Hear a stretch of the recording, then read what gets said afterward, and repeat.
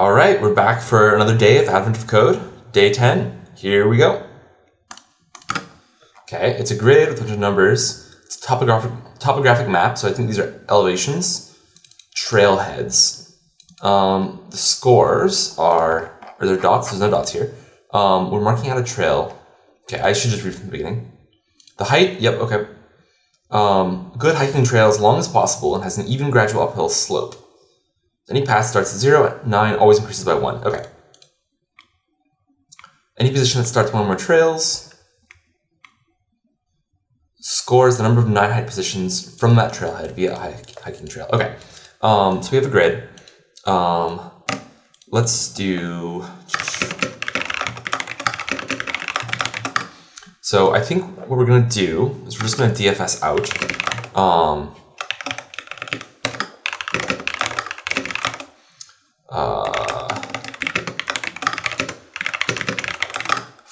I think we do 4 adjacencies. We can't go diagonal, I assume. Hopefully. Anyways, and then the DFS is just going to be recursive and return the number of good paths. Okay. If, let's do, SGPCX, shoot. Okay. And then if the elevation, let's also do convert it to ints.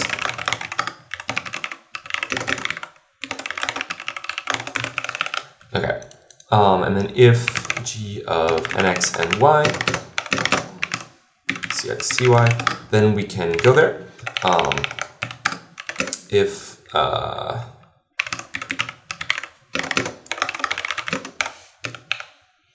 otherwise we do this.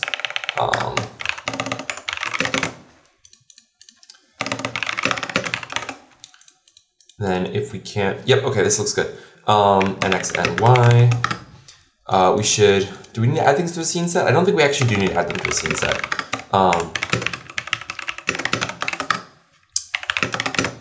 Okay.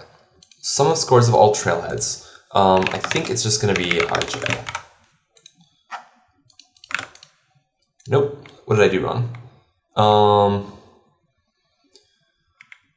Oh, height 0. Ah, shoot.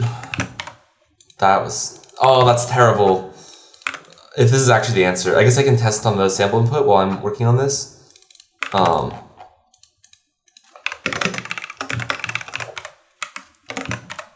Sample input I get 81. That's not right anyways. Okay.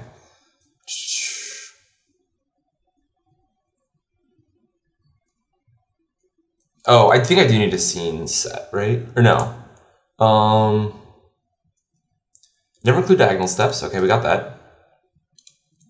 Number of 9 height positions. Oh, I see. That is technically different. Okay. So I think in that case, if cxcy in scene return 0. Otherwise, yeah, because we will export it. Otherwise, we're going to add it. And then if it's equal to 9, then I think we're fine, right? 737, rank 200, okay. And now it's asking rating, number of distinct hiking trails which begin at that trailhead. Okay. I think now we just get rid of the scene set, right? Hopefully. I think that was my earlier answer. Rank 94. I got some points! Oh, cool. Nice. It's not many points, but it's a few points. Yeah. Having written that bug and then quickly being... Because I had written that bug, I could very quickly realize how to modify my code to like reintroduce the bug to get the part 2. That's really funny that my answer to part 1 was the answer to part 2. I guess it's mostly because part 2 wasn't like strictly harder. It was just like asking for something slightly different. Cool. So yeah, so I guess I'll like quickly explain the question, approach, and then my bugs. So we're given this grid. This feels like a very standard AOC problem. By the way, I just like as a meta note, I feel like there's been a problem almost exactly the same as this before in a previous year. Anyways, we're given this grid. These are each elevations. You can only start at zeros, and then you can move exactly one elevation up. So you can move to one of the 4 adjacencies as long as it is exactly elevation 1 increase. You can go from the 0 to this 1, then to this 2, then to this 3, then to this 4, 5, 6, 7, 8, 9. And 9 is the max height. And the question is basically saying, for every 0, we're going to call that a trailhead, and count up the number of distinct 9s you can reach from that 0 by like following these rules. And then that's like the rating for that trailhead. Add all that up. Part 2 instead asks, okay, not just the number of 9s, but how many distinct ways are there to get from the 0 to a 9? And these are notably different because you could have cases like you can actually have, we're sort of bound by like the fact that these can only go up to length 10, but you can have sort of patterns like this. Shoot, I might run out of digits here. Oh, it's because I introduced spaces here. Yeah, you might have a path like this. And in this case, you can, like there's only one distinct 9 you can reach, but there's actually, I think there should be 4 ways to get it. Like this is like 2 branches, like a left branch, and then another left branch, and then a right branch, and then another right branch. So you can either go like from this 0 left to get to this 4, and then you can go like right in the second branch. Or yeah, you can take either branch here. So that's why these 2 numbers are different. So the way to solve this is this grid induces like a graph where each cell is a node, and then you have edges, like directed edges going from nodes that are exactly 1 elevation apart in like the right direction. And then you just, for every node that is a 0, you do a DFS and then figure out how many 9s you touched in that process. That's not how you do the first part. The second part is still kind of DFS-y, but you are not.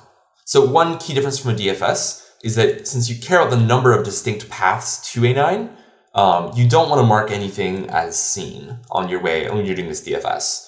And that's basically all there is to it.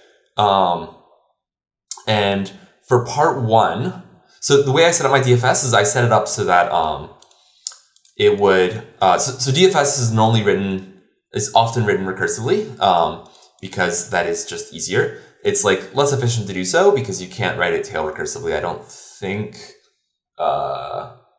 Yeah. And oh yeah, of course you cannot write it tail recursively. So you just use up a lot of stack space, but it's like fine. That's why this handy line is here. Sys.set recursion limit. I don't actually need it for this problem. I think the maximum recursion depth here is 10 because of like how this graph is constructed. But anyways, that's sort of a tangent. I set up my DFS so that it would basically add up the result from all like sub DFS calls. And then when you're at a 9, you return 1 and you only started at zeros. And then this sort of just like naturally gets you what you want. The mistake I made was for the first part, I did not use the scene set. And I sort of didn't think about the fact that you could get to a 9 via you could get to the same 9 via more than one path, and that what it really wants is the number of 9s you can get to. So I technically wrote the thing for part 2 for part 1. And then when I saw part 2 that said oh, now it's not just the number of 9s, it's the number of distinct trails, I'm like, great. And I comment out my scene set, and there's my answer. So cool. Yeah, that is all there is to Advent of Code day 10. We're definitely starting to get into the part of Advent of Code where you have to use graph algorithms at least a little bit. And I don't know, perhaps these